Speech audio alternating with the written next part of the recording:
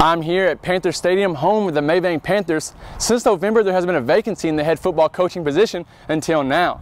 The Panthers have found themselves a winning football coach that not only cares about football, but the players themselves. Let's hear about some of the first impressions the coach had on meeting players for the first time. My impression on Coach Hare and what I believe he'll do for us and what he can do for us is just mainly how he talks about our attitude. He works about attitude more than just football. Not only is he a football coach, but he's like a motivational speaker, I would say, like for our life. He's focused on our life because there's more than football after high school football. The first thing he said to me was I was a good-looking sophomore. Actually, he asked me if I was a junior. Kind of got me pumped up. So he's a great guy, great coach, and I'm glad we have him. He wants us to be something in life. He don't want us to expect to go all the way with football. He wants us to do something. After high school, I mean, you got to have a plan. Hey East Texas, I'm Trevor Peel. I'm here with the new hired head coach of Mabank, Coach Allen Hare. He spent the last 13 seasons at Lago Vista coaching the Vikings. Now, Coach Hare, 13 seasons over there. You posted an 81-62 record. This is your third football program to take over. You started there in 2002. 5 years, you make your first playoff appearance.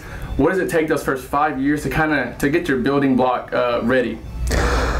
Well, first you have to come in and set the mentality and the attitude of where you want to take the kids and let them know that you're there for them and that you're there to build a relationship with them, whether it's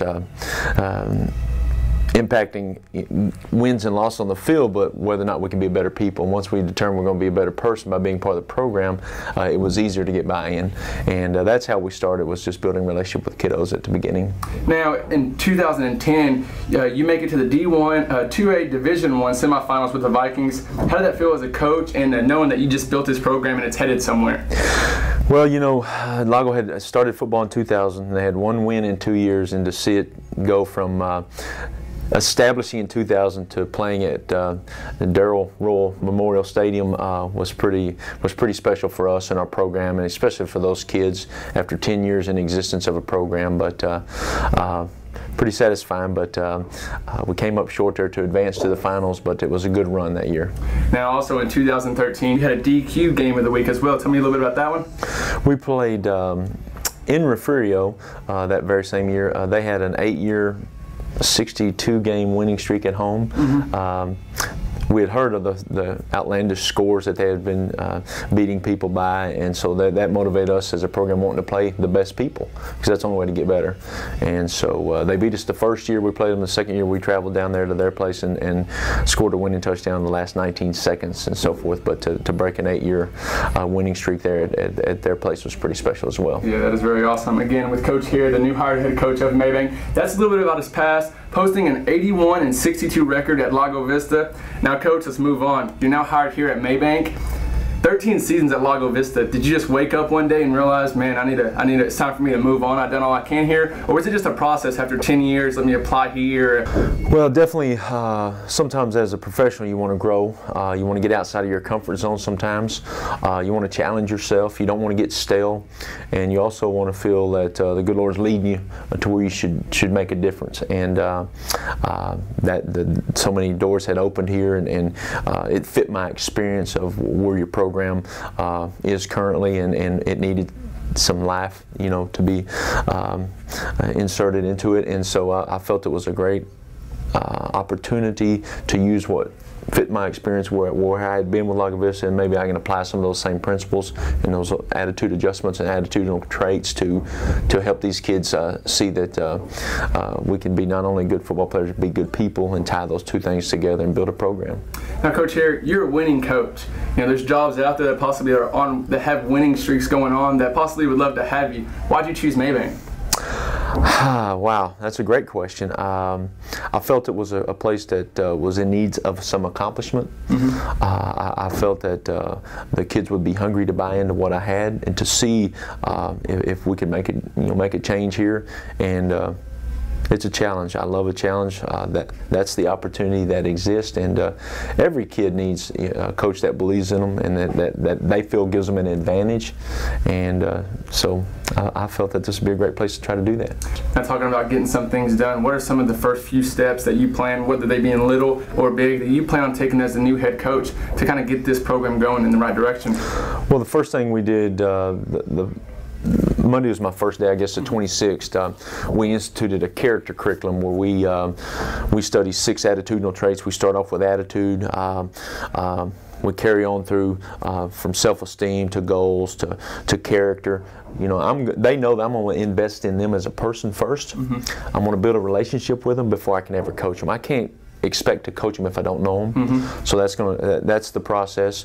That's what we started. You know, what I started to do on Monday, and I think that they'll trust me knowing that I care about them as a person more than just a player.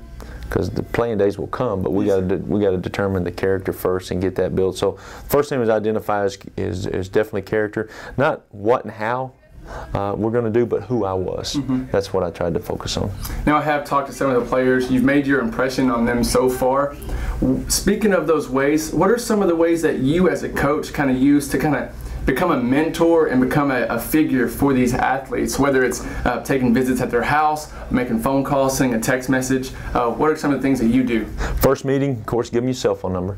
I'm not a social media guy, so I'm not going to be on social media, but they can call me 24/7, 365. We've already, you know, a lot of them have already texted me, but you know, coach is one of the greatest titles in the universe, and we have a platform to reach people, and so really our mission field is the kids that we have access to and that we can impact. And so therefore, not only through communication through the cell phone system, but I will make a personal visit to their house this spring and before next fall, before we get started, because I want to see their environment, meet their parents, and let them know that they're giving them to a guy that the parents know that they can trust me, and that they know I'm accessible, and that they know that their child's going to be well taken care of by letting them be a part of our program. So that, in a nutshell, what we're going to do. What are some goals that you have set, not only for yourself, but for the program? Because it's not something that's going to change overnight. It's a process. But what are some of the goals you've laid out in front of you right now? Well, just initially, we want to be more competitive. Number one, we need to be mentally tough. And those two things, you know, we're going to have to institute over time here. Like I said, the process. But the first thing I'm doing, not only teach them how to be a better person, I've got to recruit. I've got to let these kids know who I am, and that give me a chance to work with them, because you need numbers.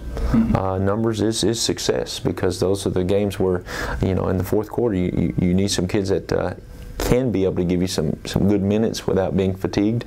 So recruit, character building, and mental toughness, because those are some things you identify with great programs. Their kids are mentally tough and they're competitors. One other thing, Coach, before I wrap things up, tell me and some of the Mabank community, what are some characteristics and attributes that make you Coach Allen Hare? Number one, I don't think anybody's going to outwork me. I'm going to do my due diligence to work hard for these kids. This is their only experience in high school athletics, and I want it to be the most enjoyable experience of their life. I want them to look back 5-10 years from now and know that, or to at least think, man, I appreciate Coach Hare. I appreciate him giving us the opportunity to be successful, and they enjoyed playing for me, and they enjoyed being part of the program. But they may never remember their records. You know, they may never wins and losses come and go, because that's not permanent. But who they are remains the same forever, and they know that I helped develop a few of the characteristics that they carry on out of high school. Again, awesome interview here with Coach Allen Hare, the new head coach of Mabank High School, looking to turn things around. Thanks, Coach. Thank you.